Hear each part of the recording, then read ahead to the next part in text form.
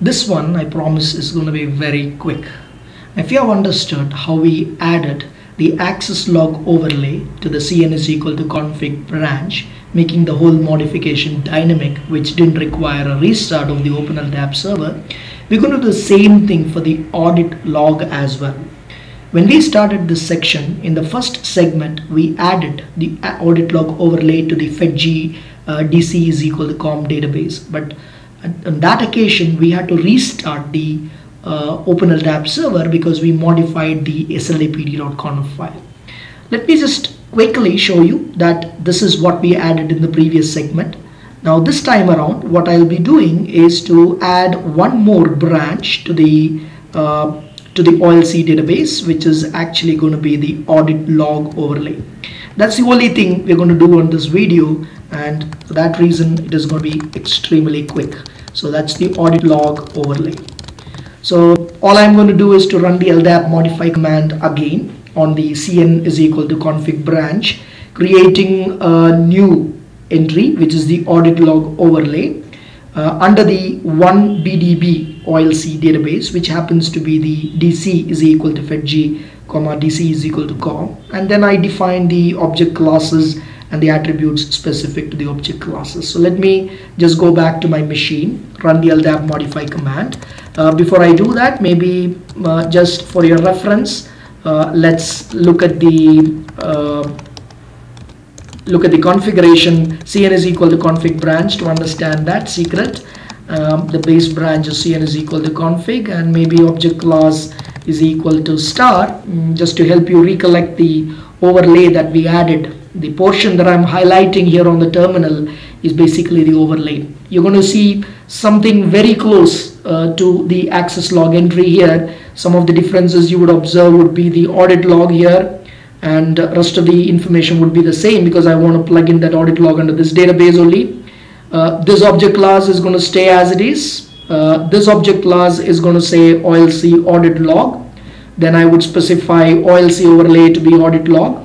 I do not have a DB because I don't send the audit logs to a database. I send it to a file. So I might have a different attribute that will help us represent the log file location of the audit log. You remember the log file location we mentioned in the slapd.conf file in the first segment of this section, but this time we're going to specify the audit file as an attribute for this LDAP modify command. So we can keep that information as a reference here. We run the command LDAP modify -d. We have to authenticate ourselves as cn is equal to admin, cn is equal to config. Remember the password to be secret with E.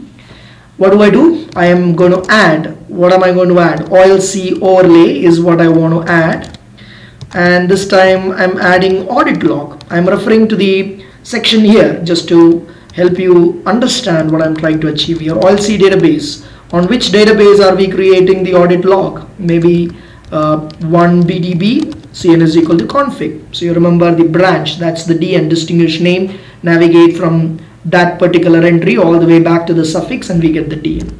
Now what are you trying to achieve here? I'm trying to add the entry here. So that's why the change type is add. Now what are the object classes? Object class, the first one of course is OLC overlay config. Then I have object class OLC audit log config. Now that's one of the differences you would observe here. Earlier we used an access log config. Now it is OLC audit log config. Object class is OLC audit log config.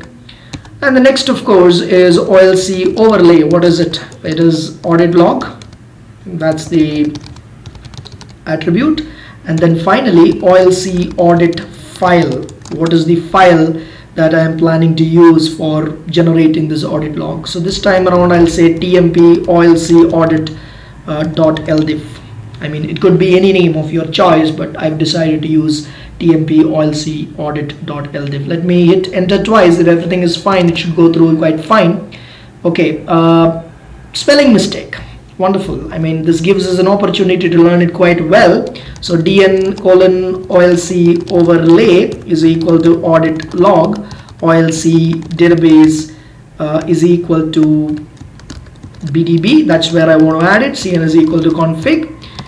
Change type of course is add. I want to add this entry into the LDAP server. Object class, this is where I made a mistake last time, breaking my promise of completing this fast. OLC overlay config, and then object class, so OLC audit log config, OLC overlay, yeah, that's where I made the mistake. Audit log, and then OLC audit file, I want tmp OLC audit.ldif. I hope I'm not careless.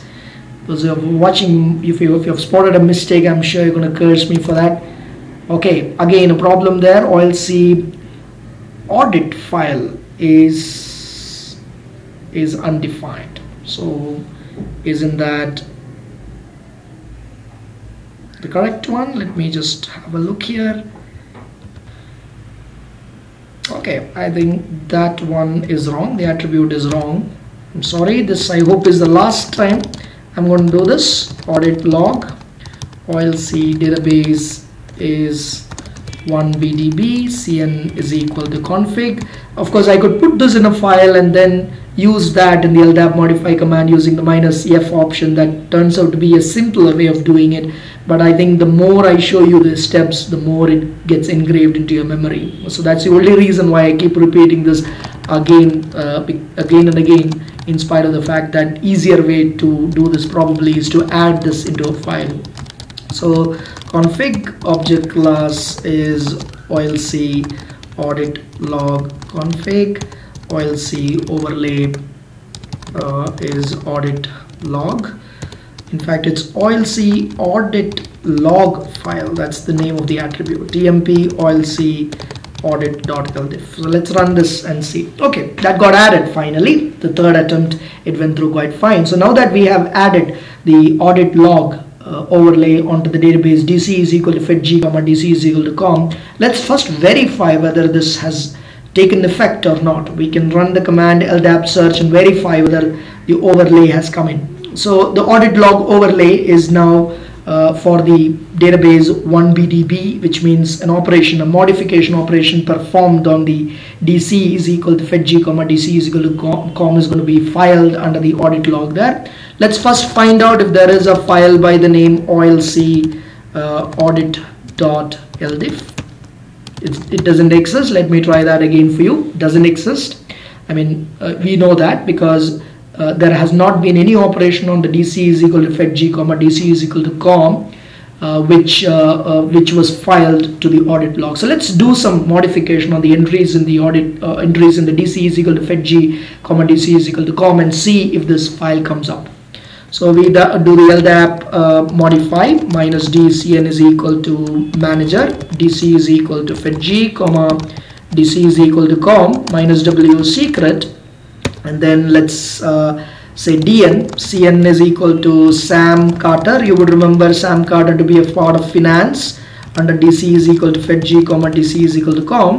Change type, of course, we will play around with the same old attribute we have been changing. Replace the telephone number, and the telephone number, let's use 91484 255 7423. Hit enter twice. The entry is modified. Let's look at the file command and see if this file exists. Of course it exists.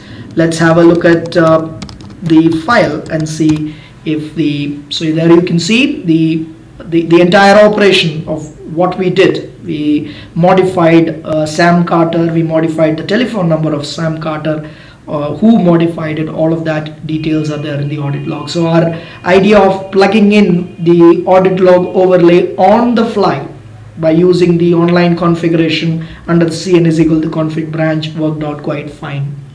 So here is what we have done in the last few segments. In the first segment, we used an overlay, and we know what an overlay is, something, a software component that is sandwiched between the front end and the back end of the SLAPD. The first overlay that we used was the audit log overlay, but when we used it for the first time, we modified the slapd.conf file, which required a server restart. unacceptable in the circumstances where we deal with uptime of 99.999%, etc. Then we discussed about OLC, which is cn is equal to config suffix. For that we modified the slapd.conf to create cn is equal to config, and then we viewed the cn is equal to config by using the LDAP search command. We were able to see the databases under that. We created a new database called cn is equal to log, and that was used to log the access information onto the dc is equal to fetch comma dc is equal to com.